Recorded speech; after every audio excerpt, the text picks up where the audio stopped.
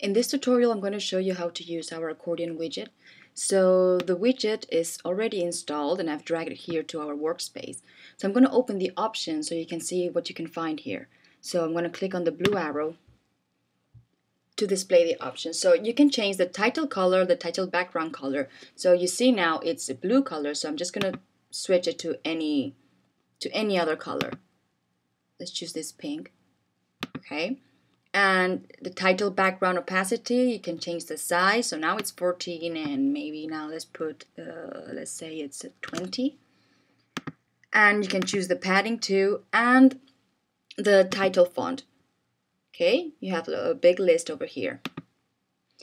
You can do the same with the description color and the description background color.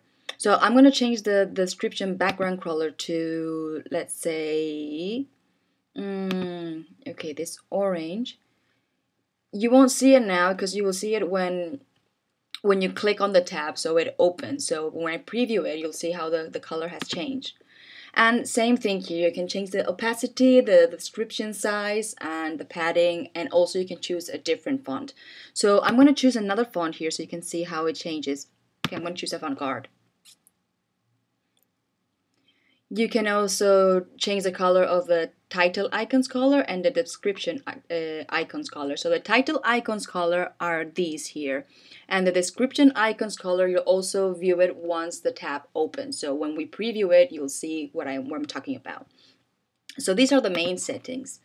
And a part of this, you can see the content. So here's where you're going to write what you want it to appear in the tab. So so far we have just the title, and then we have some Latin text over here.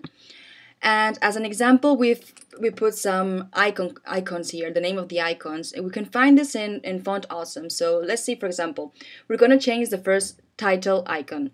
Right now it's called plus circle, but let's see, I'm going to Font Awesome, and let's check, for example, this bar chart. Okay, so this is the name that you have to copy and paste in your widget.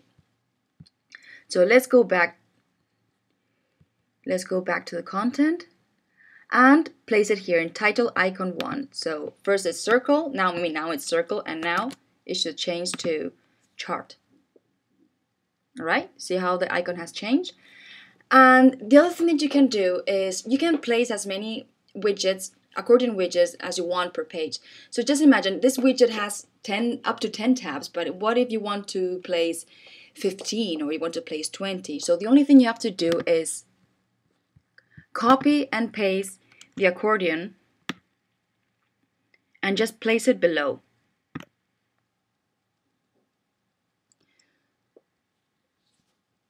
Okay, so now I'm going to preview it, okay? See? So you see how it's title 10 and then it goes back to title 1. So let's open. Remember I told you about the color? Well, the color has changed now. So see, when you open one tab, everything goes down. So I'm going to open title 10. So see how title 1 and the rest of the tabs will go down too. See? If you want to close the tab, you just have to click back, so it will close. So the thing is that if you don't want 20 and you want 15, so the only thing you have to do is leave the tabs that you don't need. You have to just leave them empty. So I'm going to delete until tab 6. Okay, you should just delete it all.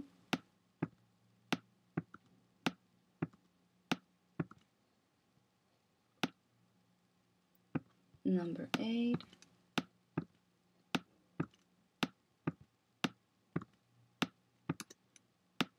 Okay. Almost done.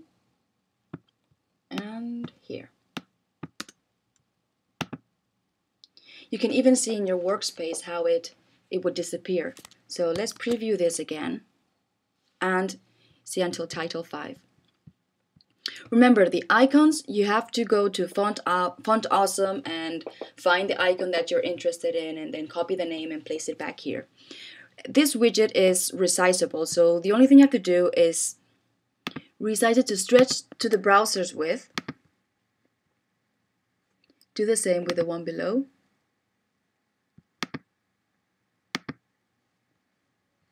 And it will adapt. Let's preview this again.